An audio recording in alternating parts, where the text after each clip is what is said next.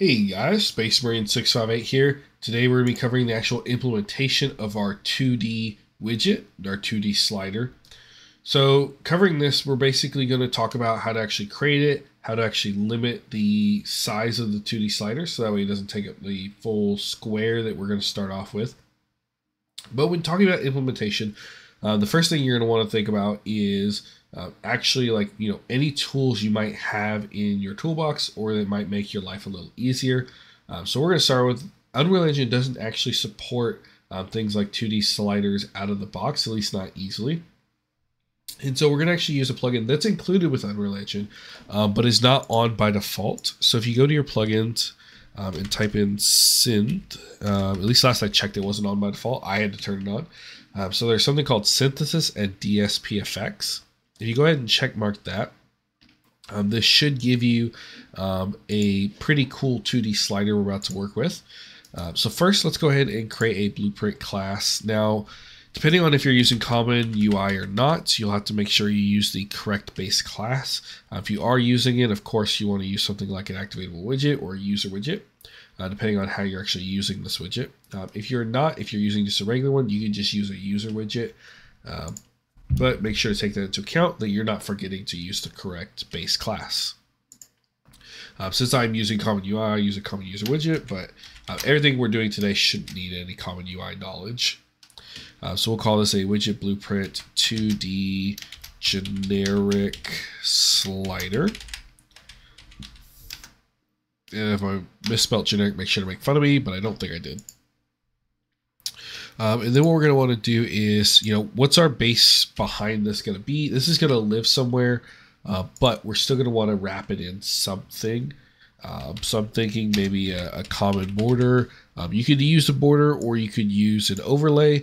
Just depends on what you're doing. Border can only have one child and overlay can have multiple. For this, it's all going to be wrapped in a vertical box probably anyway, so I'm not too worried about whether or not it can have children. Now I could leave the style blank, but I actually have a blank border style. I prefer to use that just because it gives me the ability to affect padding and things like that to all of my blank styles all at once. So let's go ahead and do that. And then I'm also going to then add a vertical box. And we'll also include a size box. Now, for the size box, you can do a couple of things here. Now you can use the width override and height override. That generally works well, but sometimes if the scale doesn't quite work out right, you may want to just have a min and max desired width and height. That allows it to scale a little better. So if maybe at a small size you want it to be more square, but maybe at a big size it can be a little bit more rectangular, you can then make sure to put in the correct heights. For this one, it's kind of going to stay similarly aspect ratio the same. So for now, we'll just do something like this and set this into the center. And let's actually set this to desired on screen. That way it looks a little more accurate to what we'll see in game. Now we're going to want to include our 2D slider here that came with the synth plugin. And I've got my own image. If you don't, you'll want to go ahead and create one in your software of choices. We talked about the last one, we created sort of a basic setup, but I went ahead and actually created a full-fledged one. As you wish, create one yourself, or you could either download one or something to that effect. So let's do, I'm going to make mine a little bit wider because I think my triangle's just tear wider. Yeah. All right. And then let me set my handle image or thumb image here, async icon. I'll use something like that and set it to like 16 by 16. All right. So the big part of this synth slider, which we'll just rename to 2D slider, by default, it's a square / rectangular type of slider. So you can go upper left, upper right, bottom left, bottom right. But sometimes you want to do things that are a little bit differently, maybe a circle, maybe a triangle. I'm going to show you how to do it for a triangle, specifically the numbers. But technically you could use any numbers here if you know a little bit of math. You could use any kind of numbers here you want to make it a little bit more flexible.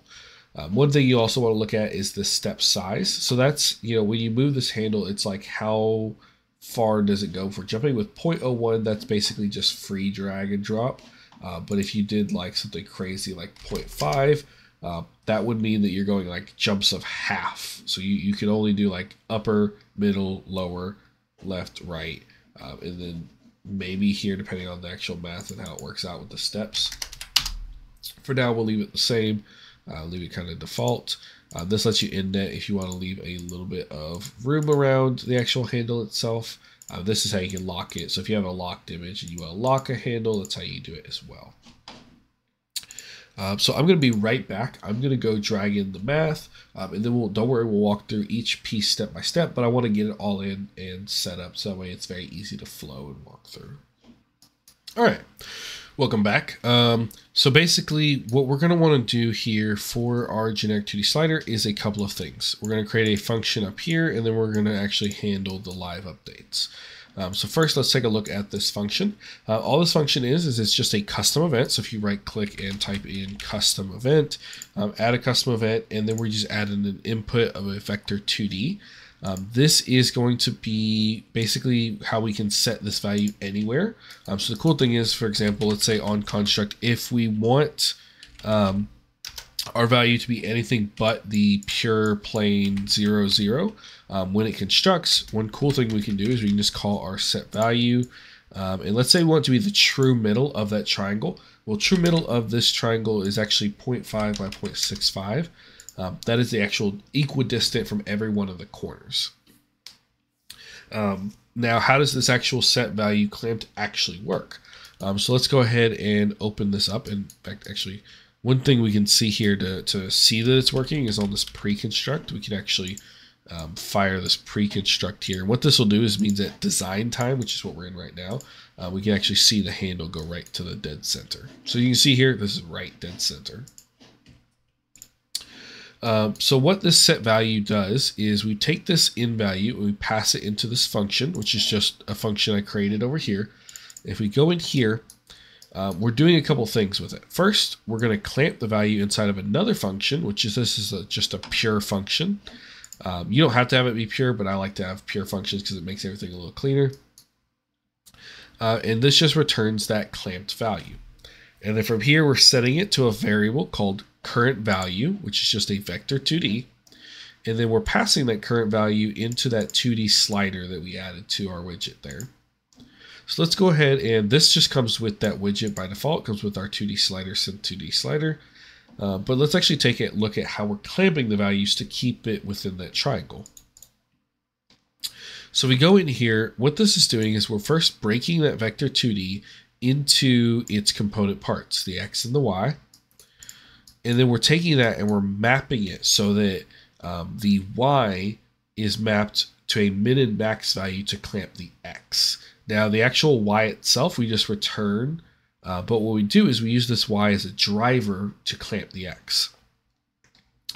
So as you look here, we have a map range clamped, and this is taking that Y as a value, and then we're remapping this. So what a mapped range clamp does is it goes, okay, what should I expect to receive?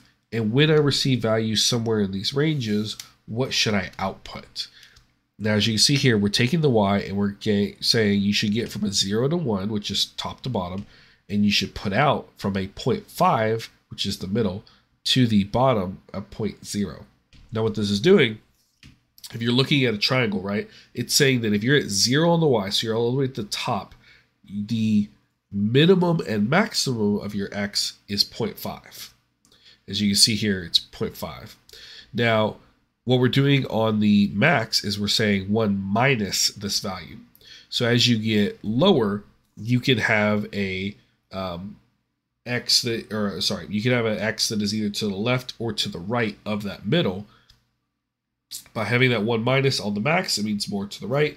On the min, more to the left. But as you can see here, we're returning 0.5 to 0. So if you're dead center, so your Y is 0, you can only be at an X of 0.5. That is the most you could be at, both min and max. But let's say you go down towards 0 or towards 1 on the Y.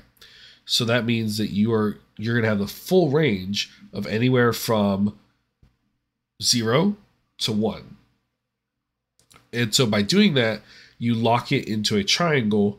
Now, of course, if you want to do like a circle or a hexagon or something like that, you got to do a lot more advanced math.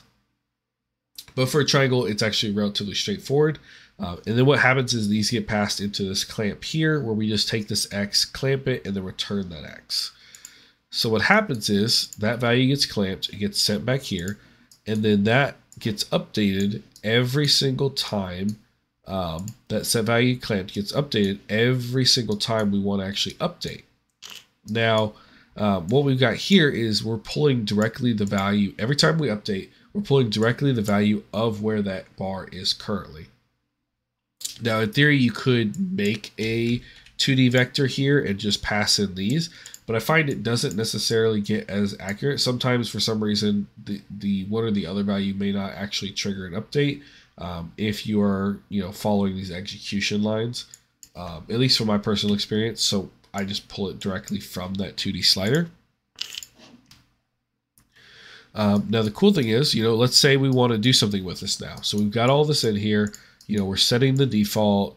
We want our players to be able to move that little bar, but we don't want them to necessarily, have a 0.5 and a 0.2 may not be the values we want. Maybe we want one for each corner, right?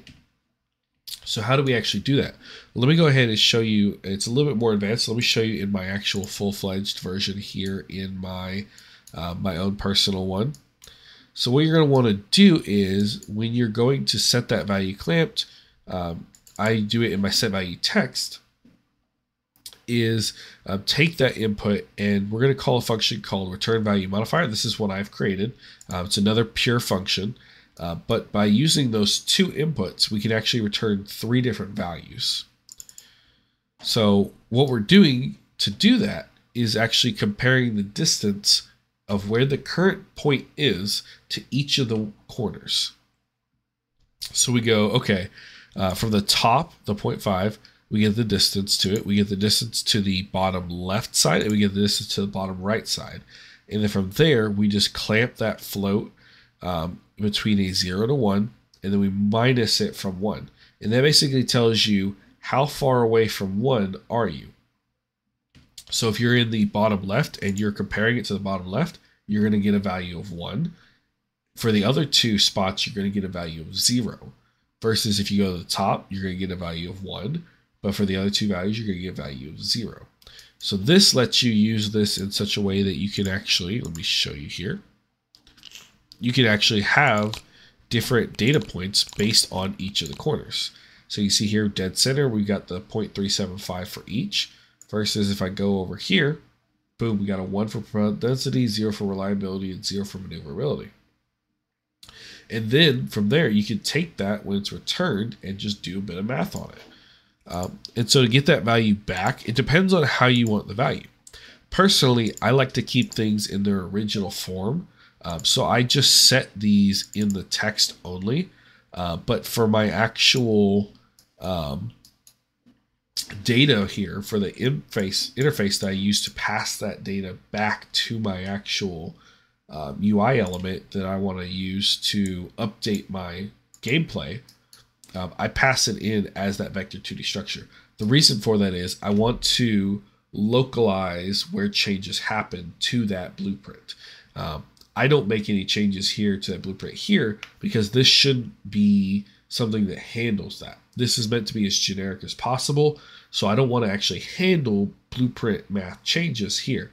Now, when it comes to the setting value text, this is not a huge deal to do the math here because I'm kind of showing it to the player, but the actual gameplay understanding of what's happening, that shouldn't happen here in this widget. So instead, I'm passing it up the chain to my options menu, and in here, this is where I'm actually having that interface be called. So it passes the information up here. I take that value and I go into my engine modifier. And here, for now at least, I'm just setting that modifier because this is a blueprint. This is just meant to hold that value so that when the player creates that engine, they get that value passed to the missile. The missile then decides what it's going to do with those actual values. But I store that build data here, so that way that missile will have that information when it spawns in. But yeah, that should be pretty much it. That handles pretty much everything. You should have a triangular slider now and be able to handle that data. If you have any questions, definitely leave them down below. But otherwise, good luck and good hunting.